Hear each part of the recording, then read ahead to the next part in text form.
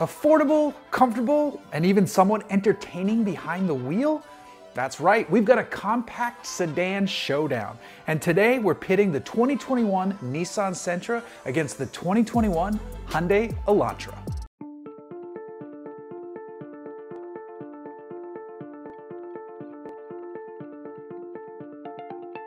The Sentra was totally redesigned back in 2020, so it's still pretty fresh.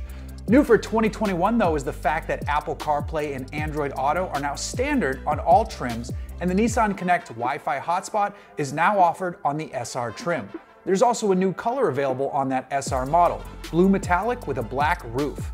With the Elantra, it's totally new for this model year, so styling inside and out as well as some sportier options are all on the menu. There's no more Elantra GT, but you can get an N-line model, and there's even an upcoming track-focused Elantra N.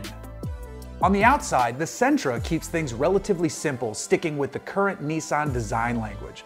That means some arching over the wheels, especially in the rear fender treatment, and then an aggressive nose and grille area that isn't overdone. In fact, it ties in nicely with the headlight design and styling flourishes on the hood and lower fascia. Hyundai, meanwhile, goes a bit more aggressive here. The grille is toothy and large for the car. The slight fastback shape is appealing, but we don't love that over-stylized element done in the door area. It looks like the car comes pre-dented. The rest, though, works well and helps the car stand out in a crowded segment. Inside, though, Hyundai steps it way up. The available dual display screens are great, as is wireless smartphone charging, wireless Apple CarPlay available even on the base model, and an optional Bose 8-speaker audio system. The layout is great and driver-centric, and the cabin is quite comfortable. Nissan isn't slacking with the interior on the Sentra though either. The automaker has been working hard to add a far more premium experience for driver and passengers alike. In fact, the SV spec model with the premium package gets quilted leather seats, 6-way power adjustable driver's seat with 2-way lumbar support, heated front seats, and a power moonroof.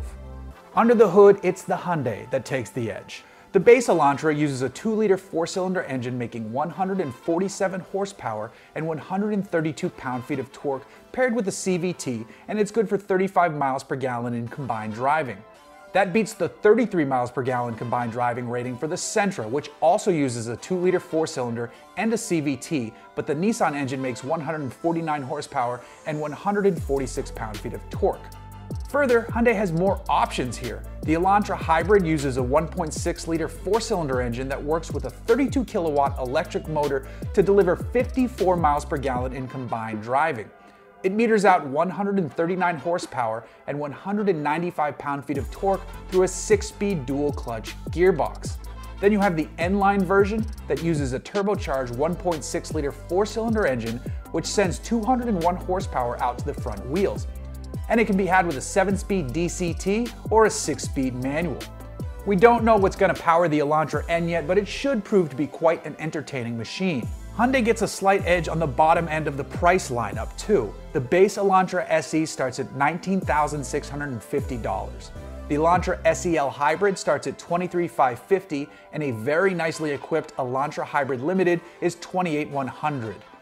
The Elantra N-Line starts at $24,100 and swaps out the rear torsion beam setup for a multi-link suspension. Nissan starts the base Sentra S at $20,335, and it comes very nicely loaded up for an entry point car. The top spec SR model costs just $22,675 and adds on 18-inch alloy wheels, LED headlights, a rear spoiler, and a leather-wrapped shift knob. So Nissan is priced more smartly on its most heavily equipped models. But there's no hybrid or higher performance model to push the price higher to compete with equivalent Elantra variants.